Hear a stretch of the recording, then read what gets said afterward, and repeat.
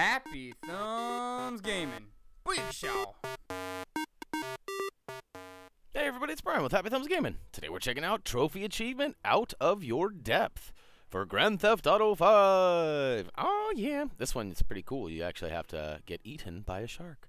Alright, so this is going to take place, a fair amount into the story. You might be able to do it sooner, but just for namesake and everything here, you're going to want to complete the Hood Safari mission.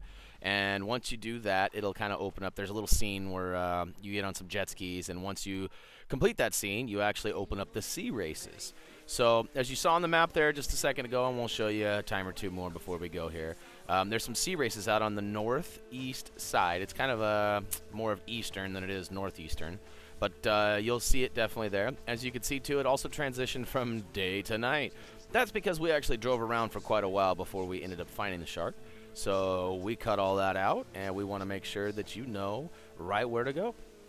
So with that being said, you're just going to head north along the coastline from the race that we shown you. And basically you're going to drive around for a little bit, and at some point or another you'll run into a red dot.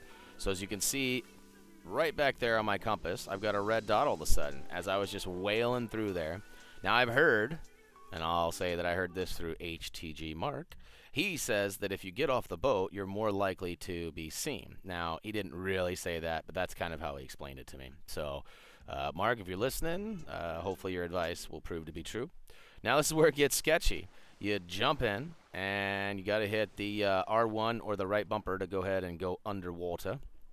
And keep in mind, too, that you will drown. So you don't want to spend all this time driving all the way out to this race and get all the way out here just so you can drown and not get eaten. So make sure that you keep surfacing.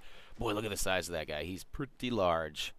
And he takes a pass or three at us before he finally decides to chomp.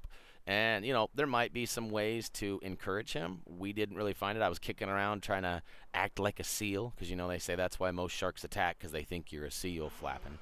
But it didn't prove to be that true here, so I believe this is the last pass where he comes and eats our ass. Know what I'm saying? Oh, yeah. All right, here he comes. It was weird, too. It might have something to do with the fact that we couldn't see him, and maybe it's supposed to be that element of surprise. So, probably could have used a little garlic, but all in all, there you go.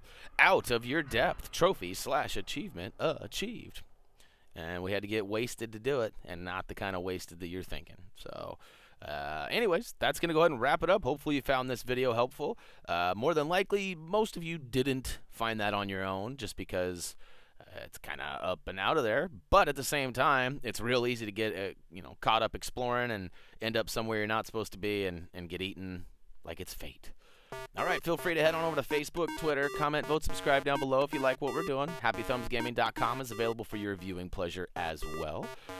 We've been running lots of contests on Facebook. We've been giving away posters. We've been giving away T-shirts. We've been giving away all sorts of stuff. Keychains, sunglasses, stickers, all stuff that we more or less got from packs, and a couple of other things floating around we got too. So check us out on Facebook or you're going to miss out. As always, until next time, peeps. So yeah.